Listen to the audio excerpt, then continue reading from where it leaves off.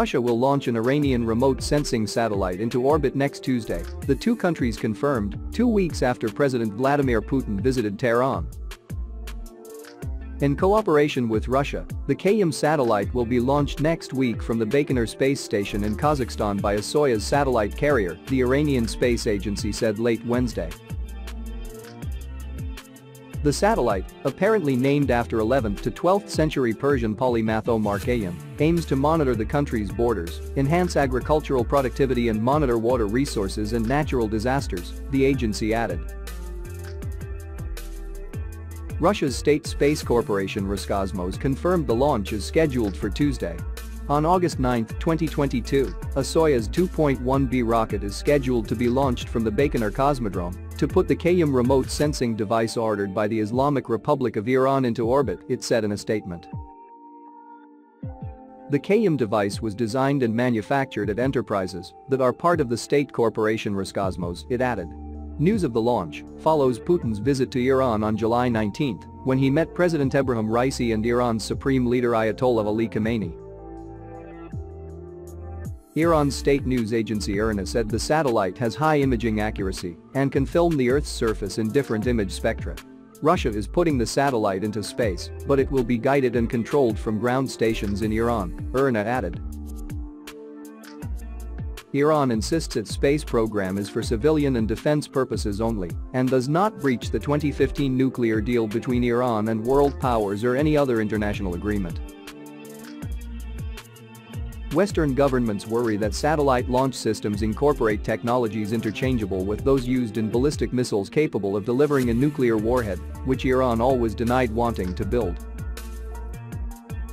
Iran successfully put its first military satellite into orbit in April 2020, drawing a sharp rebuke from the United States. In March, the Revolutionary Guards, the ideological arm of Iran's armed forces, announced it had successfully put a military reconnaissance satellite, Nour-2, into orbit. Iran has tested its Zul'Jana satellite launcher for a second time for research purposes, according to state media. Iranian media on Sunday quoted a defense ministry spokesman as saying the satellite vehicle was launched with a suborbital target and that data gathered from the launch would inform a third planned launch. State television aired footage of the launch, which appeared to proceed without trouble, but there was no confirmation whether it was successful. The launch comes after weeks of speculation as satellite images had appeared to show that Iran was preparing for a launch at the Imam Khomeini spaceport in the province of Semnan. Several Iranian aerospace specialists have died in mysterious circumstances in recent weeks. It is unclear if there is any connection. The Iranian Defense Ministry, in charge of the Zul'Jana launch, said one of them, 33-year-old Mohammad Abdus, was its employee, and he died while on mission in Semnan, without elaborating further. Iranian officials had not made any comments before the launch. There was no confirmation on when the launch took place. The latest launch of Zul'Jana, which is named after the horse of the third Imam in Shia Islam, Imam Hussein, comes months after the Islamic Revolutionary Guard Corps, IRGC, successfully put a second military satellite, called the Nour-2, into orbit in March. At the time, the elite forces said Nour-2 is orbiting at an altitude of 500 kilometers, 311 miles. Iran launched its first military satellite, the Nour, meaning light, in an orbit 425 kilometers, 265 miles, above the Earth's surface in 2020.